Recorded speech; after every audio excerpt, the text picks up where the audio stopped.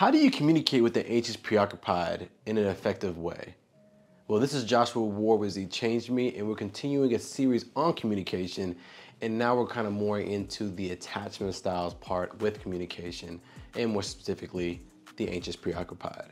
But before I talk about that, let me tell you a little bit about myself. I have my doctorate, I got my master's, I have taught at 2 major universities, and also I taught pathophysiology and pharmacology. I've started 4 businesses, 3 or 4 businesses, multiple houses, real estate.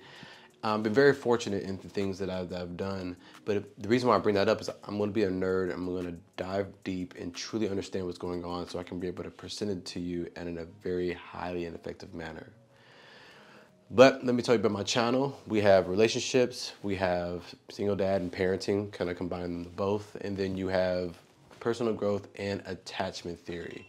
And so again, those are going to be really going to put the relationships and attachment theory into this a little bit more. But before we go into the anxious preoccupied and how to effectively communicate with them, let me tell you a little bit about the background with anxious preoccupied so we can get into it. Let's go.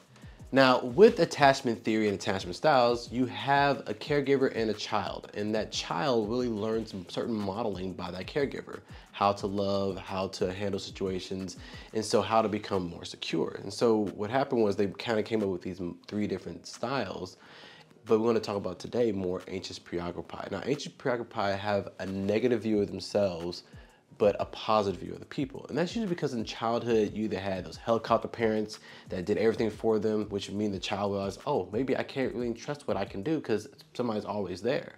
Or you had inconsistent parenting where the child didn't know what they're gonna get. Somebody bipolar, somebody really happy for something they did, but then 2 days later, the same thing they did, they got in trouble. And so they don't know what's going on, so they're always anxious and they always think that, okay, I'm at fault. Kids are like little narcissists when they grow up and they start to think that everything is about them because that's all they know. And they think if like a parents get divorced, it's all their fault. Or if the parents yell at them, they'll blame themselves in those arenas. And so understanding the anxious preoccupied, you have to really handle them very delicately and be able to reassure them and really teach them how to really believe in themselves over time.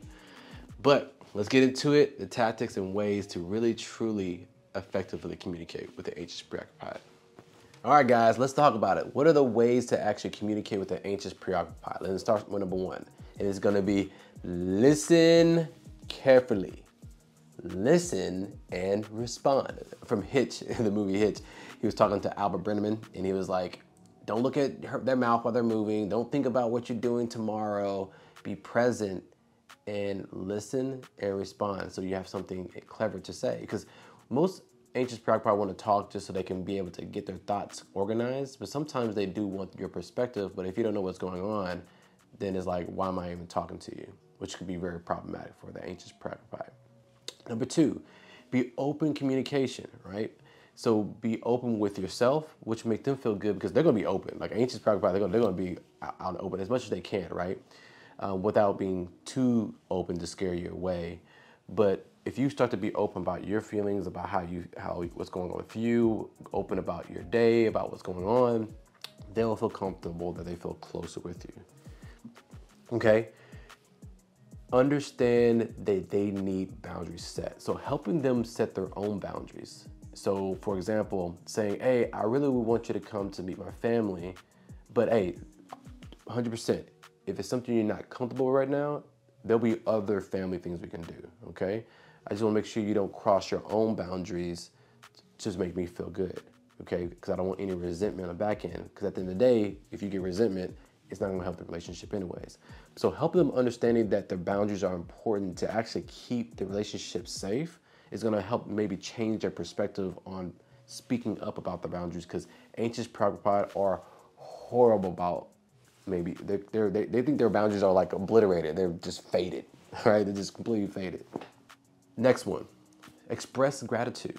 I mean, to be honest with you, we should be doing this, all these prior factors to everybody, but definitely gratitude. I think so much we focus on the negative, but there's so many positives that people do, and I think if we could just verbalize it instead of thinking that it should be already done. And that's simple things like open the door, or even just somebody giving you a kiss, or anything like that. Thank you, I appreciate it. And what kind of helps them kind of trust kind of help them feed into like trusting other people, but it also gives them confidence that they're doing the right thing, which can help build the confidence in themselves.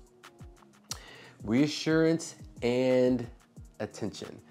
Okay, so because of what's going on, I mean, I talked about this in another video, but anxious, preoccupied, they need reassurance. And sometimes it could be kind of a lot, but if you kind of tell them like, hey, if nothing's changed from one point to another point, there's no need for reassurance, all right? But if you feel like something's changed and you feel like this changed, let me know, because then I can reassure you.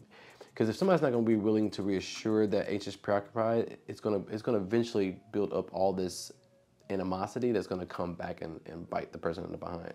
So just reassure them. In the beginning, just do it. But after a while, it's like, hey, you know, I just want to tell you, like, from what I feel, I'm okay with reassuring you, but I really feel like nothing's changed. So like in the future, if you feel like something's changed in my behavior, I'll be definitely there to reassure you. I can probably just tell you, hey, I'm thinking about work, or this is and that. And because anxious, preoccupied are really good at like being detectives and figuring things out, right? No triggers from both sides, all right? So understand the anxious, preoccupied's trigger, what's causing them to activate, and yourself. I mean, preferably, you should be working on healing through those triggers, but in a relationship, you need to be respectful of them so you can be able to communicate effectively while they're working on those triggers. And so navigating through those, but also understanding what yours are, so when they try to press on your triggers, you are able to be aware of it so you can maybe keep them at bay to make sure the conversation ends with a positive solution.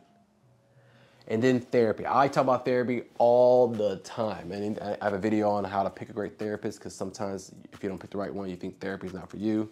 But therapy is good because now you have a third person there, party, that can be able to navigate both sides to help find a solution from that. And with somebody that doesn't have any skin in the game.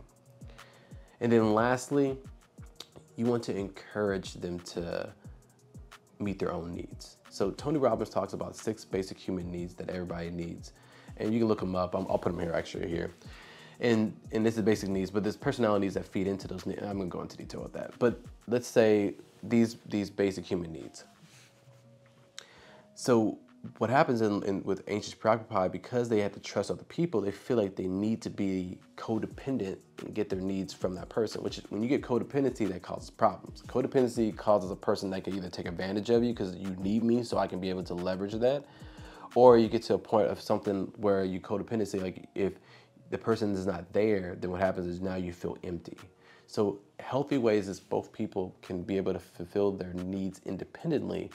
And then when you're together, you can supplement and support the other person and get those needs filled faster. But you're not desperately needed on that situation, right?